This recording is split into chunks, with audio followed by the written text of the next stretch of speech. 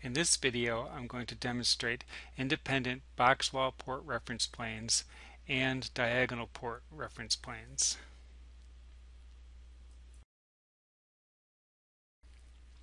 First, I'm going to demonstrate how to set one box wall port's reference plane to be different than the other reference planes on that same box wall.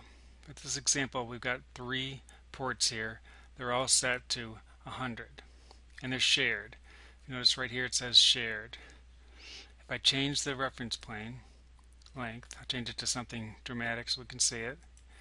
All 3 of them changed. That's what we mean by shared. Now let's say we want to set one of them to be different. Click on 1 here again. Now I go into this change button right here and I set to independent. That means that the reference plane will no longer be shared. It will be independent of all the other reference planes on that same box wall port. We'll set it to fixed, and we'll set it to some number that's dramatically different. Alright, now you can see that we did that. This port now has a different reference plane length than the other ones. Just to demonstrate, we can set it back to shared again, and it'll go right back to the 100. Next, I'm going to demonstrate how to make diagonal reference planes. In this circuit, we have 2 ports here attached to diagonal reference planes, or diagonal feed lines. We want to put reference planes from the ports up to the edge of the circle. We're going to select both ports, double click on one of them. We're going to set the reference plane length using the mouse. We want to go to right here, click OK, and see what we got. Well, we didn't get what we wanted. We ended up getting regular fixed length shared reference planes, marked shared and marked orthogonal right here. So this is just the default way that Sonnet does box wall ports. To change that, we have to push the change button. We want to be able to select this checkbox right here to allow the reference plane to be diagonal. In order to do that, we have to make the reference planes independent. Then we check this box here and click OK.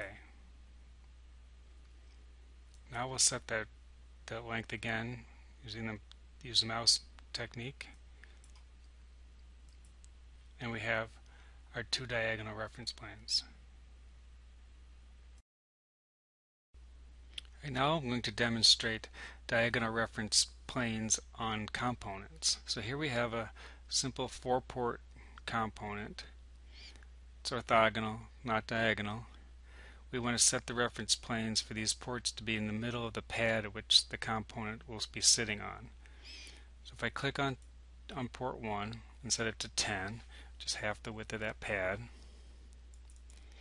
I get reference planes here and here. Again, like the box wall ports, reference planes for one edge of a component are shared.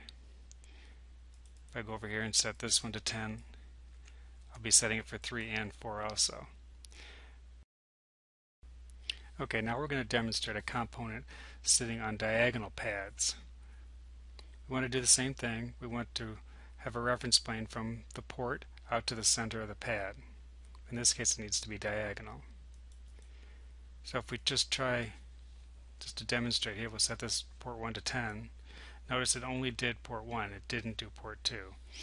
Just like the box wall ports, once a port is diagonal, it must be independent. It's no longer shared. Also notice that you didn't have to specify it in the case of components. Components are done automatically. There is an easy way to set them all here, though. We'll just select each one independently or individually here. So they're all selected. Double click on one of them. Notice it says mixed here, so that means you know that you're affecting all ports at the same time. Put in our 10. I guess it was already there, but that's okay. And now we've set all 4 of our ports to be the center of our pad. So that's all it is to setting up diagonal ports in Sonnet. Please visit sonnetsoftware.com/videos for more training and quick tip videos.